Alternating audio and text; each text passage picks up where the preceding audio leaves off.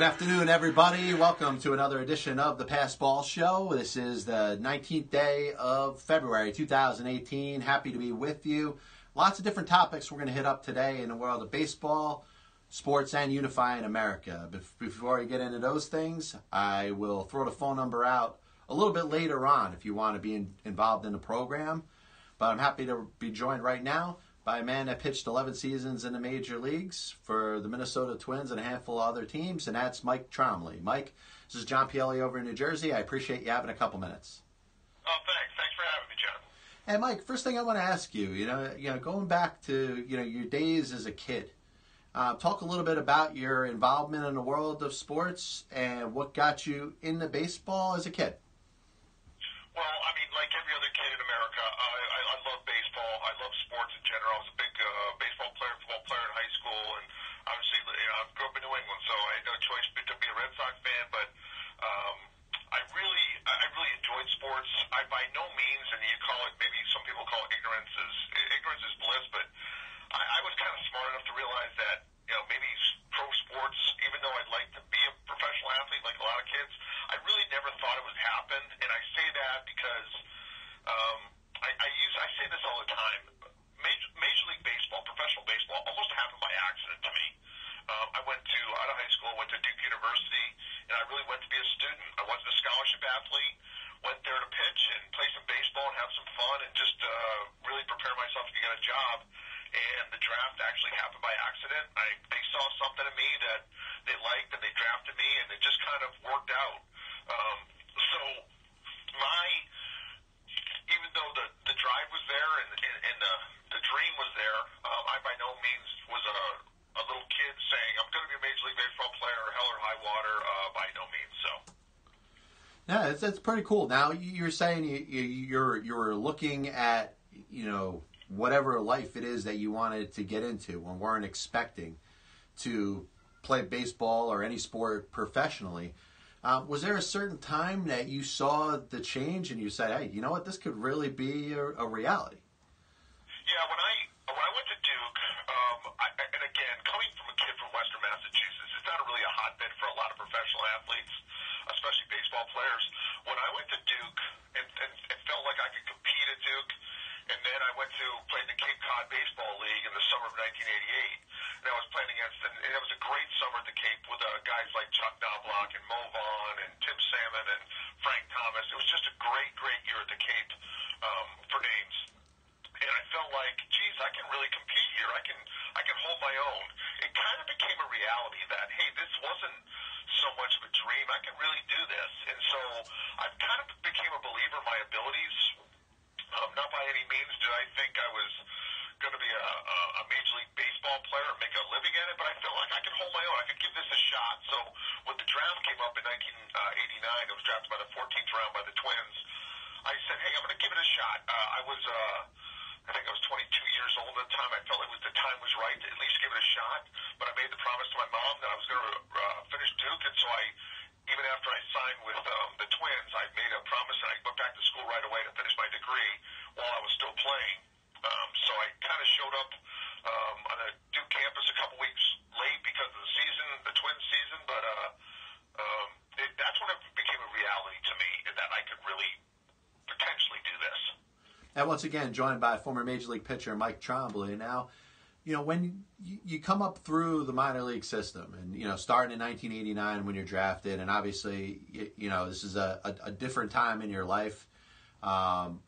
Did you notice any big adjustments that you had to make as you're going from, let's say, pitching, in Duke to pitching at the, on a professional level? Obviously, the competition is going to be a little bit better. But was there anything in regards to what you did as a pitcher that you had to change as you're coming up through the professional ranks? I made changes all the time, and that's one of the things that I think all of the kids really have to learn, not even professionally, but through high school and college and to go to. You always have to evolve. Nothing is ever a done product. So I was always changing, whether it's my delivery, whether it's my mentality, whether it's my pitches in general. I remember, and a quick story was, coming out of Duke, I threw a split-finger fastball. I had a breaking ball that was more like a slider, and I threw a split-finger fastball. When I roomed with Denny Nagel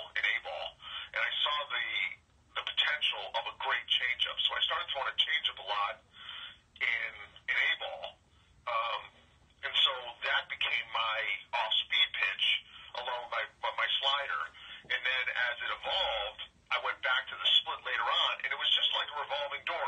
I don't want to say a trial and error, but it really was kind of a situation where, I was always trying to grow as a pitcher and grow as a student of baseball, and hey, what works, what doesn't work. And anybody who's a Met or Yankee fan out there, in New York, and knowing that I had to evolve. These hitters were good, so I had to really change to make things work. I was not blessed with a 95-mile-an-hour fastball, so I really had to do my best to.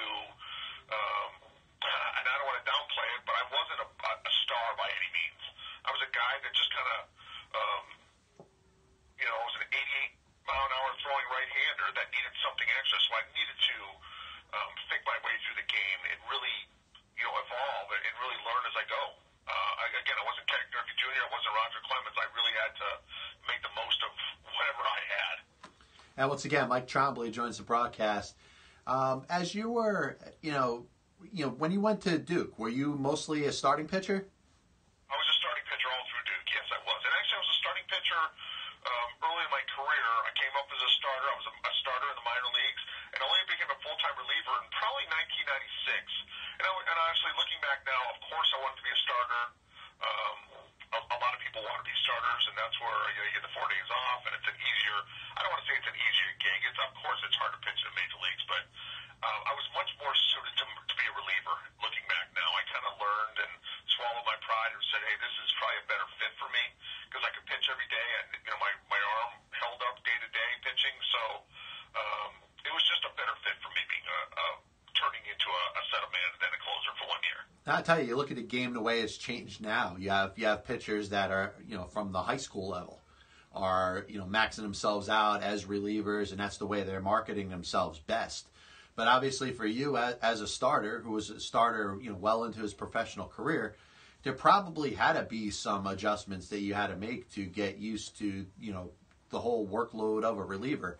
Did you find that there was anybody in particular, whether it was a pitching coach or somebody that worked close to you, that you felt was a good influence on you making a transition into a relief pitcher? Yeah, obviously I was blessed with a Twins organization that was really,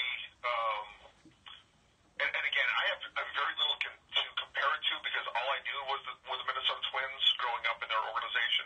But Rick Aguilera was a big influence on me. He was the closer for us with the Twins, and he really was good with the young guys. He was a great leader. And he really taught me how, and he even said to me at one time, he was, Mike, as a starter, you could go out and pitch every 5 days. And if things don't go well, you got 4 or 5 more days to think about it. But as a reliever, it's almost like a blessing because you're out there every day. Whether the results are good or bad, you're out there the next day. So you got to keep proving yourself. And, and the more I grasped that idea, the better I got because you couldn't rest on, hey, I had a great game or, on the other side, if I had a bad game, you had another chance the next day. Now, Mike Trombley joins the program, and I tell you, from Rick Aguilera's standpoint, he'd be the perfect guy to learn from. I mean, he came up as a starting pitcher in his days early on with the Mets, and was still kind of hanging on to being a starting pitcher up through that last year that he was traded to the Twins in the Frank Viola trade. So, he made the transition, and I'm sure he helped make it a little easier for you. Yeah, absolutely. And like I said, it was a perfect fit because he was a starter. He came to the Twins. He had great success as a closer. And so he knew exactly what I was up against. And it could have been nicer. It could have been more professional to help the young guys. And I think that's something that I said before is I was so spoiled having good leaders in Minnesota. And then not only the Aguileras, the Herbecks, the Puckett's. It was just a great bunch of guys to be around and really learn from. Now, going back a little bit further before you made your Major League debut, of course, 1991, the Minnesota Twins win the World Series. Now, did you have a chance to go to spring training that year with the Twins? My first big league camp was 1992. Okay. And we actually were a very good team in 1992. So I got my first sniff of Major League Baseball in the spring of 92. And I don't know if you remember that team, but they were as good as the team that won it all was. Yeah, they definitely were. We lost to the A's just by a couple games late in the season, when there was just 2 divisions, the East and the West. And those were the Oakland A's days of Canseco, McGuire, and they were loaded with Bob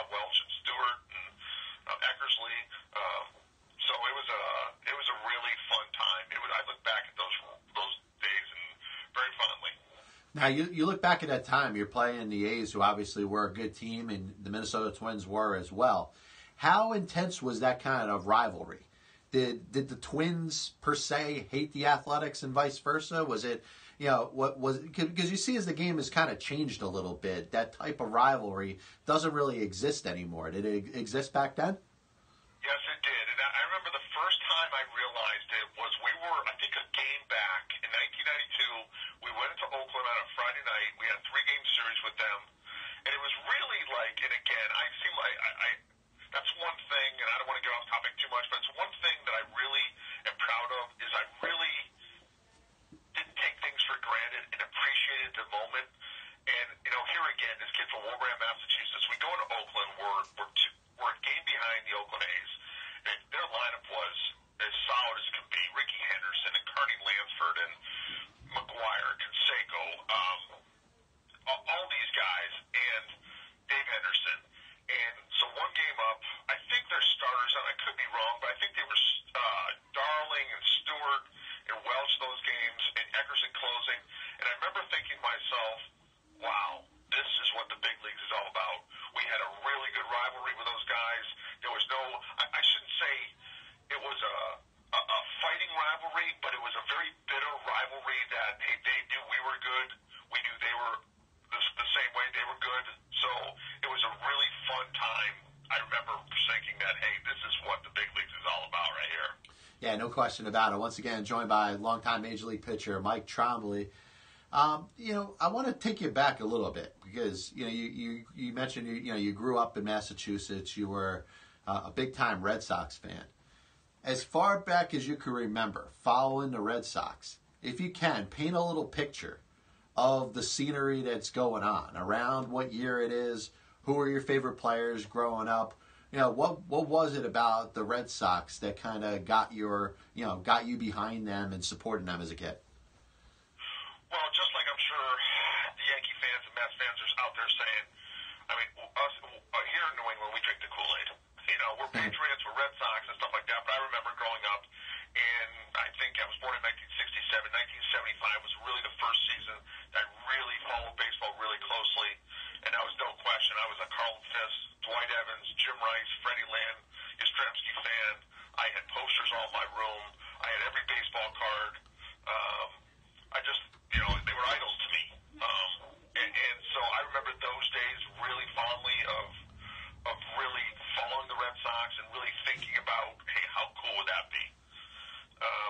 And I was fortunate enough to obviously play for the Twins, and the Red Sox were in Fort Myers, Florida, later in the years after Winter Haven. So they came to Fort Myers. I ended up living right across the street from Dwight Evans, and all I do is wear him out. Hey, what was this guy like? What was that guy like? And it was kind of fun. Became good friends with Carlton Fisk. My roommate in college was Greg Torborg. His father, Jeff Torborg, obviously coached with the Yankees, and it was a big part of Major League Baseball. So I just asked him all the time about certain guys, and I really, again, I was a Major League myself, but I was more like a kid in a candy store talking about the big leagues, because I was a big Clemens fan, obviously, and all that stuff, so pretty cool. Now, obviously, as you're going on, you get a chance to go to Fenway Park, but, you get to go to Fenway Park as an opponent. Was that any different from you as opposed to going to other visiting stadiums as a major leaguer? Yeah, obviously I had a lot of family and friends come to Fenway to visit me, and a lot of kids that I grew up with at the high school that I'd see at the games. Yes, it was. I can tell you that. And I kind of got yelled at by the coaches a little bit because the first time I ever went out for BP at Fenway, what's the first thing I did is I ran out to left field. We're during batting practice, and here I am in left field trying to field balls off the walls like Yastrzemski used to, trying to throw them to second base, hold the guy at a single. So it was really fun. Of course, going as a kid and a fan growing up, and then here I am, a player in uniform on the field. It was pretty special. I'm thinking of the movie Fever Pitch with Jimmy Fallon, and he's got that scene at the end where his girlfriend ends up going onto the field, and the only thing that he could think about is, how's the grass? All excited that she got to touch the grass at Fenway Park. That's kind of the scene that's going through my mind now. Absolutely right. So my favorite line of the movie was, what was the grass like? Was it spongy? what it was. I was out there, going behind the wall and see what Fenway's like, and go into the tunnels and say, hey, this is where, Clemens stood. This is where Yaz stood. This is where, Ted Williams, stood in the batter's box. Great stuff. Yeah, I tell you, you look back at the history of Fenway Park, and obviously to grow up near a stadium that's such, so iconic, and to go back as far as it did. I mean, even to the days of Babe Ruth, but of course, like you mentioned, Ted Williams played there, Yaz played there, all these other greats and, immortals to the game, played on the same field as you. I mean, that's pretty damn special.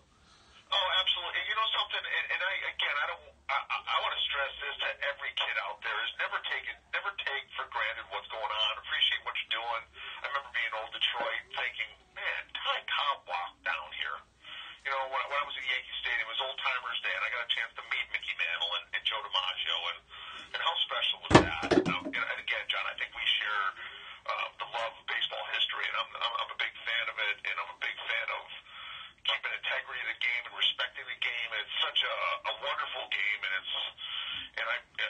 it's about the fans, and we can't forget that. And without the fans, baseball's nothing. And I was a fan then, and before, and I was a fan after I played, and it's such a special game. I love it. And once again, joined by Mike Trombley. You look at baseball, the way it's changed now, and a lot of it really isn't anybody's fault. And that's the one thing that I continue to reiterate on the show. There's things and, backdrops and things where we're going on in the country from years upon years. And this game of baseball has seemed to prevail through everything. And, we're in a technological stage where a lot of people, have technology right at their resources. So the game has changed because of it, but also the fan experience has changed a little bit. What would you say in your own mind is the biggest change that you've seen to baseball now as opposed to when you played? I will say, obviously, the easiest answer is the money, but money's always been, even when I played, I look back at, I played some golf with Mike Schmidt, and I remember thinking to myself going, I made more money in 1 year than Mike Schmidt made. I mean, that's so unfair. I mean, he was such a better player than I was. So the money, and I think that the biggest thing now is the separation between the player and the fan. I remember my dad talking about the Yankees and the Red Sox and how, people would stay with teams. And again, there's not much you can do about, I think arbitration and free agency is a good thing. It keeps everything, I don't want to say fair, but a little bit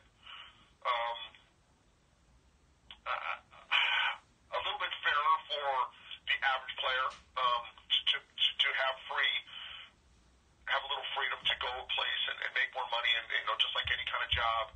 But I think the separation between the fans and the players, players don't play in the same town for many, many years like they used to. So I don't think people get to be as close to the players as they did in the past.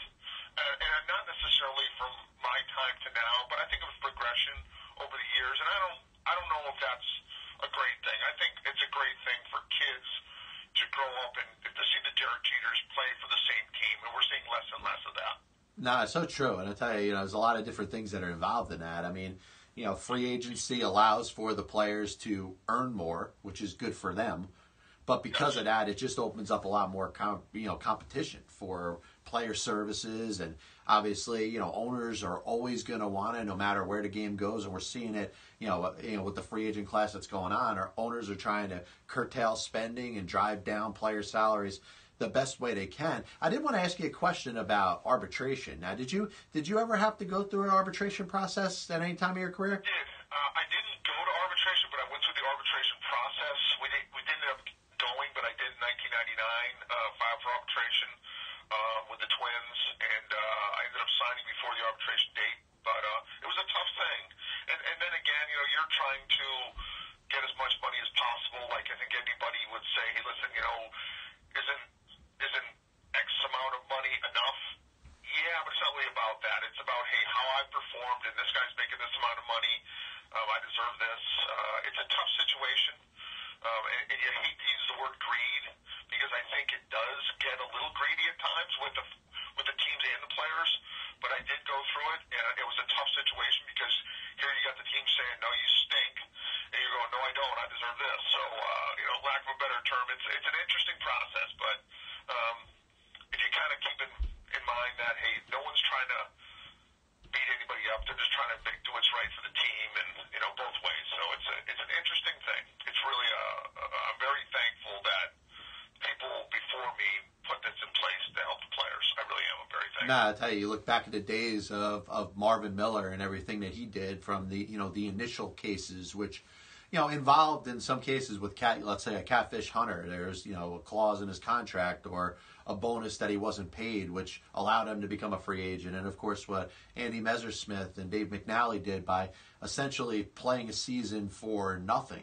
So their option year would allow them to become a free agent. So there are a lot of people to thank for obviously your generation of players, but just as importantly to the players that are playing today.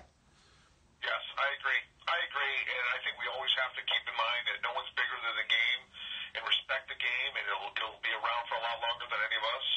And I think that's why it's been so good over the years. And you can't argue with what the product is. You watch a game. You watch Sports Center or Major League Baseball Network now, and some people might not agree with all the stuff, but it's pretty good product they put out there. It's really exciting. Yeah, it absolutely is. And once again, John Pielli joined by longtime Major League pitcher Mike Trombley. Last thing I want to ask you, in regards to what you've gotten involved with financial planning. I know you mentioned, that was something you kind of went to school for. It was something you were planning on doing. Talk a little bit about your business now, and if anybody's looking to get involved, the best way to contact you. Well, and I say this, I was going to be a financial planner long before I was going to be a Major League Baseball player. I went to Duke University as a student, not as a kid with a scholarship. I wanted to play Major League Baseball, but I was a little bit smart enough to realize that a guy who throws 88 miles an hour might not have a long, prosperous Major League career. So I went to school, met my wife at Duke University. I'm thankful that I was born into a family that education was a big thing. Education is going to last a lifetime. And so I became a financial advisor, took over my dad's company in 2009, and we're based out of Western Massachusetts. Trombley Associates is, again, we've been around since over 50 years in this company. And you hear a lot of horror stories, and what I'm going to tell people is just get somebody you trust, whether it's Mike Trombley or anybody else. You can call me anytime. Most of the stuff that we talk about is friendships, getting relationships with people. Again, you hear horror stories. I can say this, and I say this to every one of my clients. It's your money. You worked hard for your money. I work for you. We work together, putting together a plan, and it's all about getting ready for retirement, enjoying retirement. People work all their lives to save money and to have some fun, and we're only on this earth one time. Let's try to enjoy it together. So again, anybody wants to call me, TrombleyAssociates.com is our website. Call us, and we can help out a lot of people. I actually help some Major League Baseball players, and I would love to help you. Mike, I really appreciate you having the time. It was great getting a chance to chat with you, and hope to have you on the program sometime soon. John, thank you very much. I'll be on anytime you want me to. Hey, thanks a lot. And that was Mike Trombley, longtime Major League pitcher with the Twins in the early part of the 90s.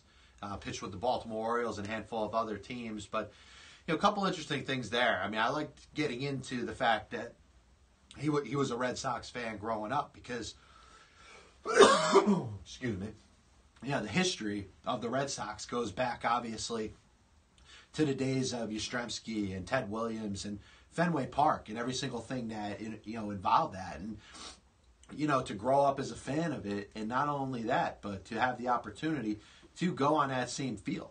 In his case, he was an opponent, but, there's no way that fan inside of you is not going to come out, even when you have reached the elite of the elite, being the top, 1 or 2% of all baseball players out, not only in the country, but in the world.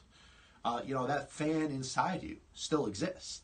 And, it's great that he was able to share stuff like that, he still kind of thought of, what it was like to be a fan, and the fact that he was on that field that still, Dwight Evans and Jim Rice and, all the players that, Carlton Fisk, the guys that he looked up admiring as a kid, he's able to be on that same field. Once again, John Pielli, with you, and apologize for going over the halfway point, having the cuckoo clock going during the interview. But something we try not to do. But Mike was providing a lot of really good content there, and hope to get him on the show again in the future.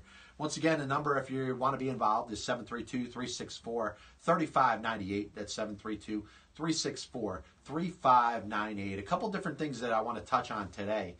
Want to talk a little bit about the Mets and David Wright. David spoke to the media on Saturday.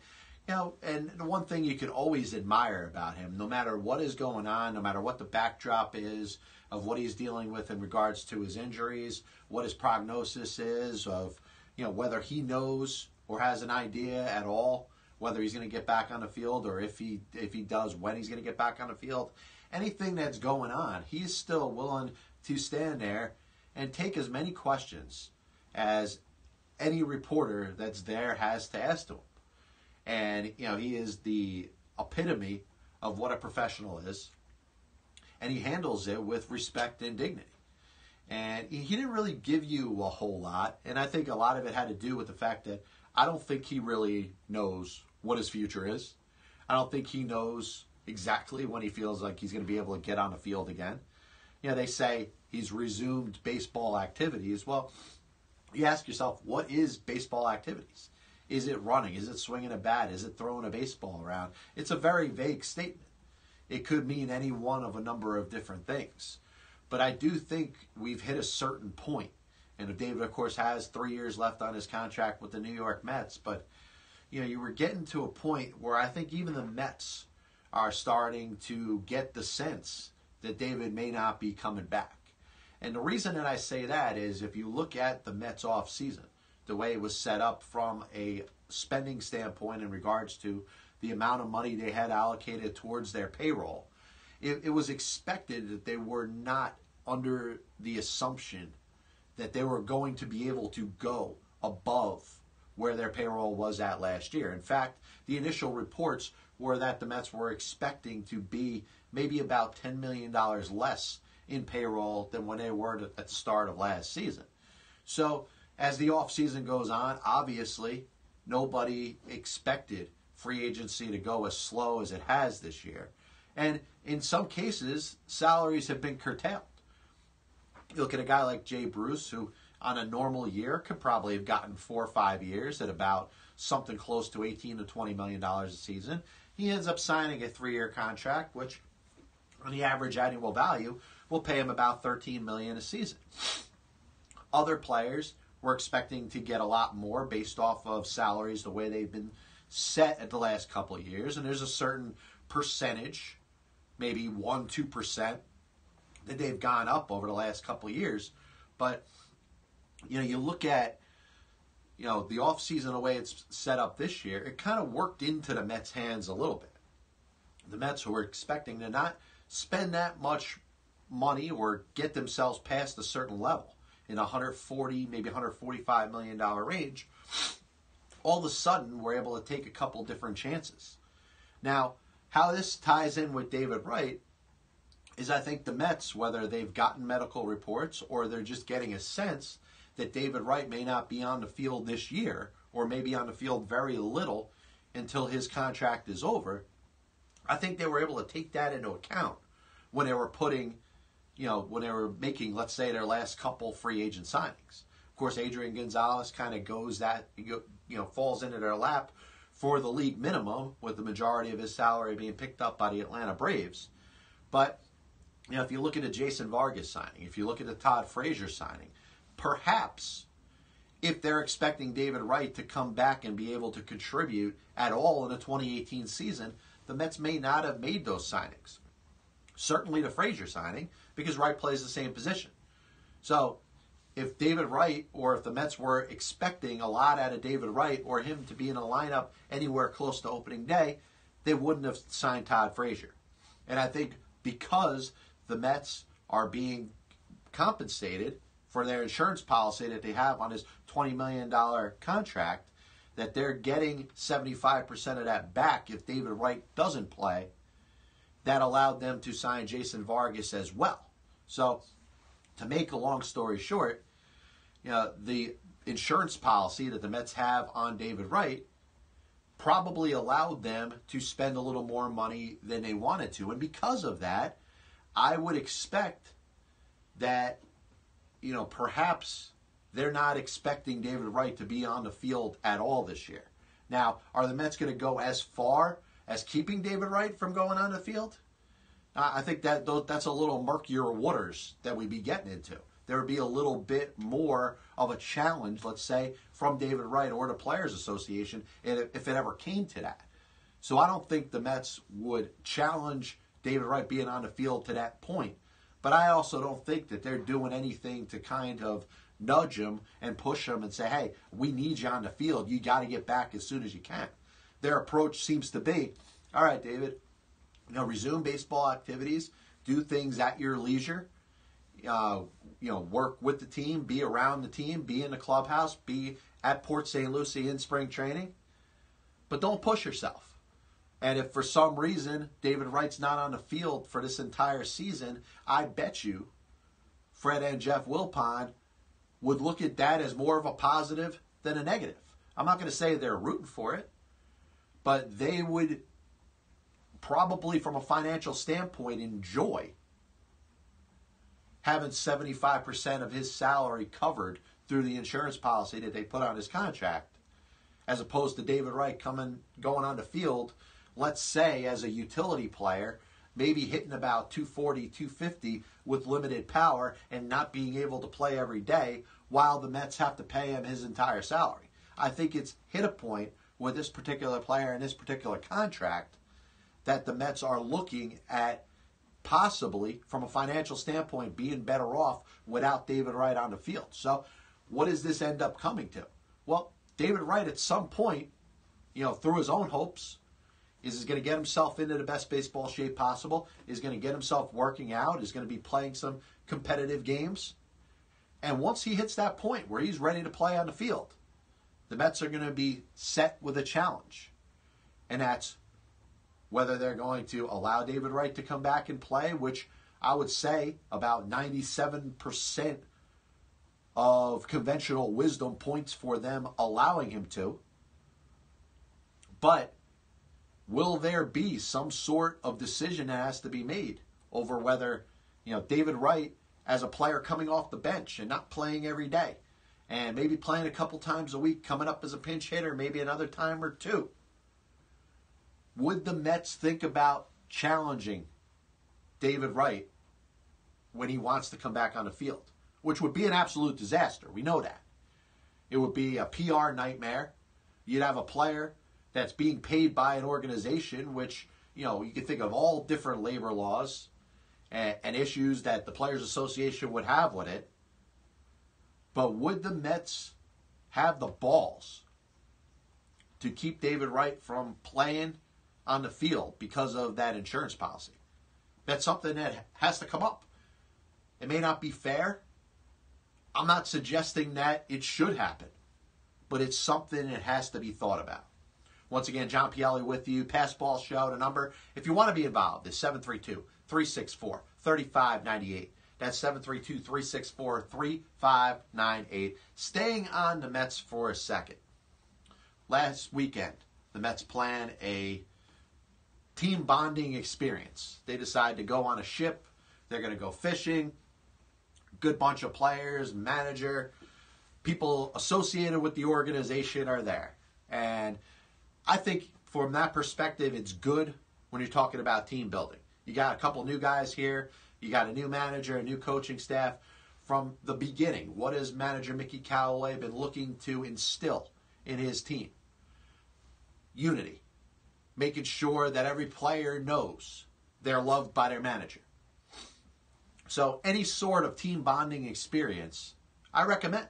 You look at what Joe Madden's done over the years, whether it was with Tampa Bay or with the Cubs. He has these little things that he gets his players together. They do silly things, but the bottom line is that, chemistry gets built from that. And I think one of the most important things in baseball that you look at teams that end up having success is there is some chemistry that's built. Chemistry needs to be there when things aren't going right. You could have a bad game. You could have a bad couple weeks. You can lose more games than you expect. But when you build chemistry amongst yourselves and the players legitimately like playing with each other, it makes for a better time when things aren't going right. When you win, obviously everything looks like it's perfect. You know, the players on the field may hate each other, but if they're all winning, everybody's got a smile on their face and they're having a good time. But when you lose, and inevitably it happens with everybody, you know, there are no more dynasties, or there are very few dynasties in professional sports now. I mean, look at the New England Patriots, you know, from the NFL standpoint. Yes, they've had a great 17 years, but they haven't won the Super Bowl every year. They haven't been to the Super Bowl every year. So there's been times where the chemistry that has existed amongst the team has been challenged.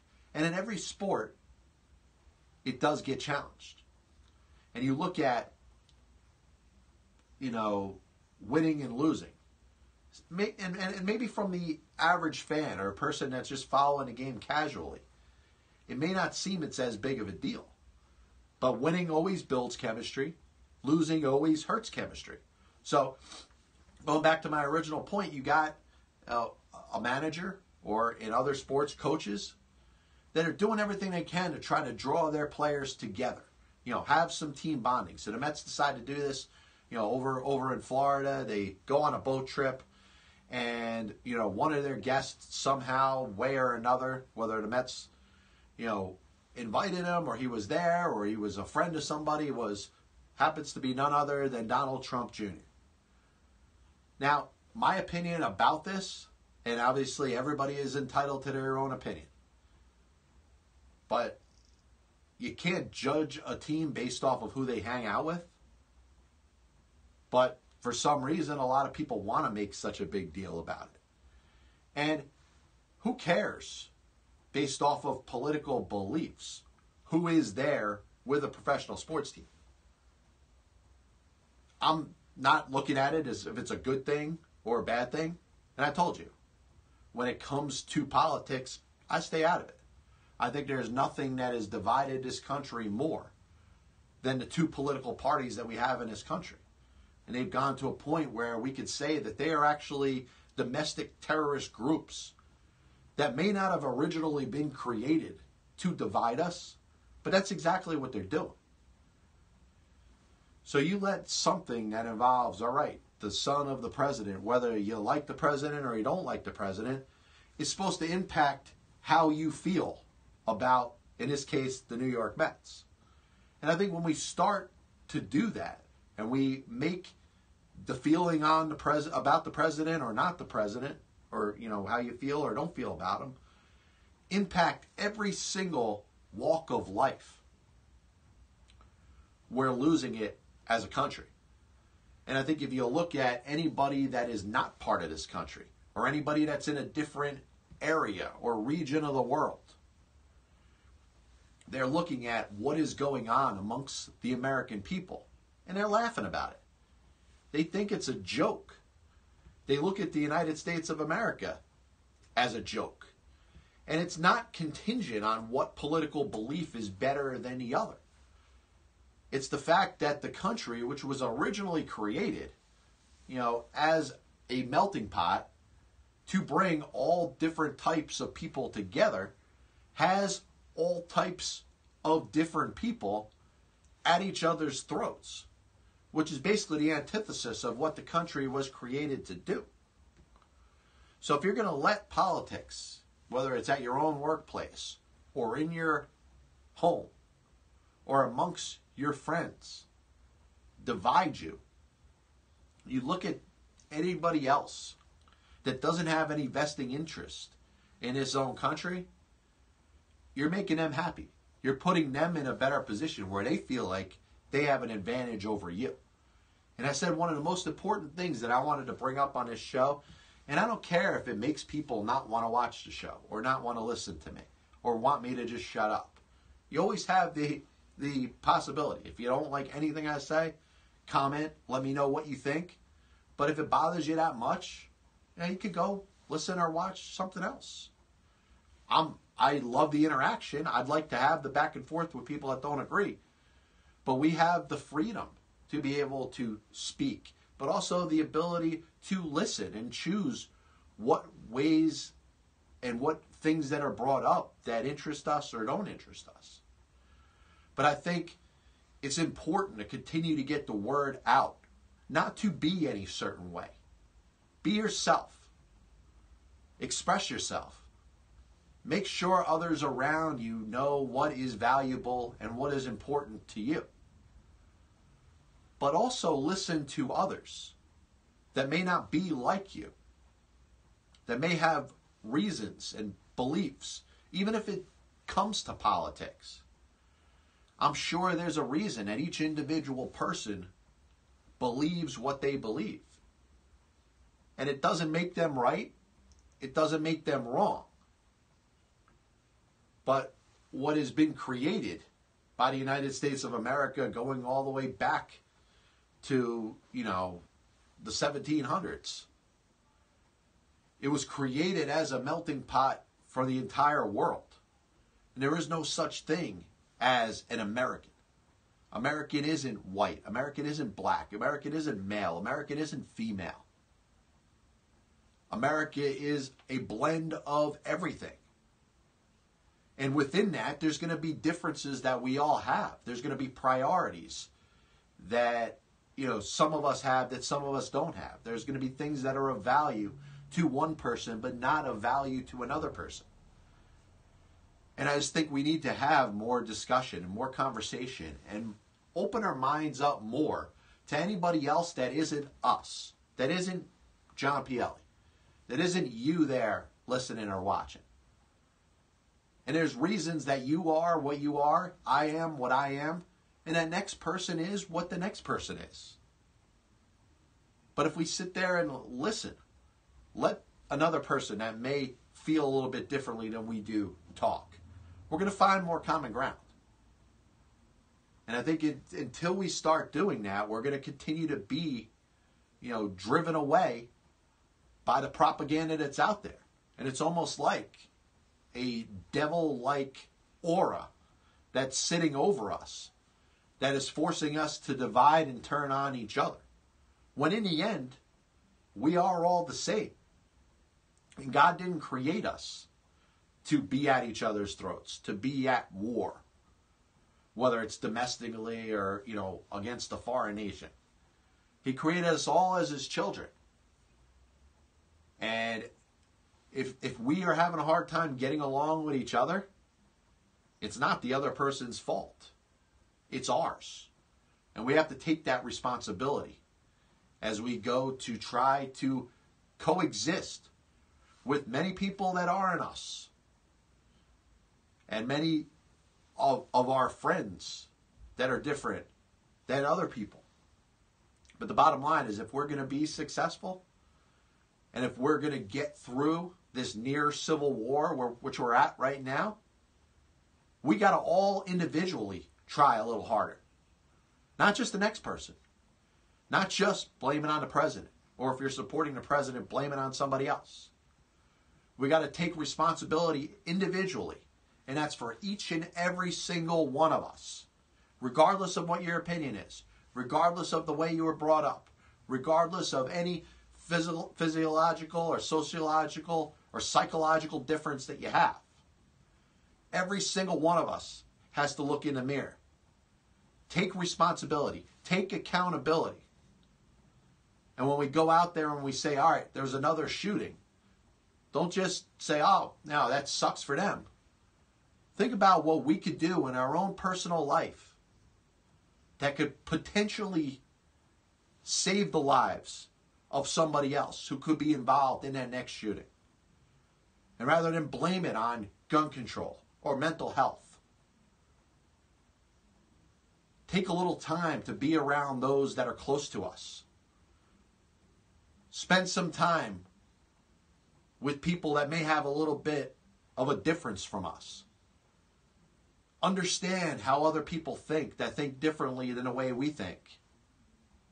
And you know what? If we do stuff like that, we may be able to prevent the next mass shooting. Once again, John Pielli with you. The number is 732-364-3598. 732-364-3598. A couple different topics we'll hit up, and of course, this news just broke before the program started, and maybe about an hour or so before the program started. The Red Sox end up signing J.D. Martinez to a 5-year contract for $110 million. The angle that I want to take here is I think it's going to be a little different than what, let's say, MLB Network's talking about or your local radio station that's talking baseball at this moment. There was some fodder that was put out there, and it was about a month or so ago, about 2 months ago, and a couple different times before that J.D. Martinez had an offer on the table for $125 million over 5 years. Obviously, if he had an offer of $125 million, there'd be no way that he'd be signing a contract at this moment for $110 million. So, not to quote stuff that we hear out there, there's obviously some deception in the news world. Now, I believe that this is propaganda thrown out by the agent. And that agent I've spoken about on this show. I'd love to have him on as a guest and ask him a couple hard questions. And that's Scott Boras. Scott Boras has a job to do. His job as the agent is to get the player that he's representing the most money over the longest term of a deal possible. Not only that, but by getting his players the most money and the longest term contract that he possibly can, he's going to set the market to make sure that the next player that he's representing that fits the same description and the same qualifications and the same track record as the player he's representing now can get a better contract than the player that's signing right now. Well, what has happened in baseball? Owners have been curtailing their spending. There's been a handful of teams that have decided that they don't want to compete in 2018. They want to rebuild. Because of that, they don't need to spend the money on players that are worth what they're worth right now. So Scott Boras has got a job to do. Scott Boras has to get the best contract for the players that he's representing. If he doesn't, well, the players are going to get tired of Scott Boras as an agent. They're going to move on to somebody else. His agency, his empire that he's built over the last several years is going to gradually break down. He doesn't want to do that. So what he's got to do is he's got to throw a couple things out there. He was known about 15, 20 years ago for throwing the quote-unquote mystery team in there. There's a couple teams that are going back and forth on a certain player, and he says, hey, there's a mystery team involved. They want to pay this, which in some cases allowed the players that he was representing to get bigger contracts than they were going to get in the first place. Well, in technology, the way we have it now, the fact that there's so many people working very hard behind the scenes to get data, to get information, to speak with people that are close to both the players, the agents, and the organizations. Reporting is a lot better, especially when it comes to reporting potential free agent signings now, because there's so many more people that are in there doing the dirty work. So Scott Boras has to do everything he possibly can to drive the prices up. I would bet you that 5-year, $125 million contract offer for J.D. Martinez was a complete and utter lie.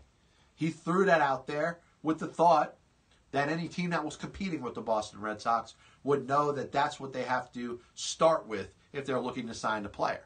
Remember, Eric Hosmer, another Boras client, had 2 offers that were thrown out there at about $147 million and $140 million from the Royals and the Padres, respectively. Well, he signs a deal with the San Diego Padres for less than $140 million over 8 years, as opposed to 7 years, which was rumored to be already offered to him. So my answer to that is pretty much Scott Boras is making up prices that are down from what he was expecting. He was expecting both players to be in the neighborhood of about $200 million when their contracts were signed, sealed, and delivered. But he's got to drive the price up the best way he can. And right now, he's caught, at the very least, in a little bit of a deception. Was it an outright lie? Maybe.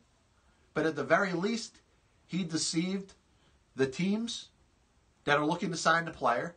And in some cases, he deceived even the players that he was representing. J.D. Martinez did not sign a contract, or will not sign a contract, that's going to guarantee him $125 million over 5 years. Now understand, in a landscape of money, it's still a lot of money. But the agent deceived not only the teams, not only the competing teams, but he deceived the player. Because he's got two top players that he's representing in his free agent class that ended up getting and signing deals that were less than the information that he was reporting out there that teams were offering his players. What is this going to do for the landscape of free agency? Well, at some point, teams are going to have to call Scott Boras' bluff. And the Red Sox had to at this point. The Red Sox understood that J.D. Martinez was not being courted by any other teams. In fact, what we find out now, really the only team that was in the running for a potential J.D. Martinez was the Arizona Diamondbacks, and they were looking for a much shorter term deal. They may have been offering, or may be willing to offer, a little more on an average annual value, but they probably weren't looking to go any more than 2 or 3 years. So Scott Boras has to, for his player, go with the longest term contract, and even if it meant that it wasn't going to be as lucrative per year. So when does that next player that's being represented by Scott Boras look back at the track record and say, hey, Scott Boras, similar to a declining player, similar to a depreciating player that is getting worse from year to year to year, Scott Boras is not as sharp as an agent as he was 15 years ago. He's not as sharp of an agent as he was 10 years ago. Is some of it because of teams deciding that they're not going to pay players as much money as they were? Or how much of it is Scott Boras losing a little bit of his own fastball? Now, when are players going to look at it and say, you know what? Maybe I should be looking for an agent that's a little bit younger, a little bit sharper, and maybe entering the prime of his career as opposed to Scott Boras that right now may be getting towards the twilight of it. Big thanks to Mike Trombley for joining the program today. A lot of great stuff there. If you missed the interview, it'll be up on YouTube later on tonight. Glad you could join me today. We'll be back with you tomorrow, 6 to 7 p.m. Eastern on Periscope, Facebook Live, and on demand on YouTube. Be back with you tomorrow. God bless you. And as always, I'll see you on the other side.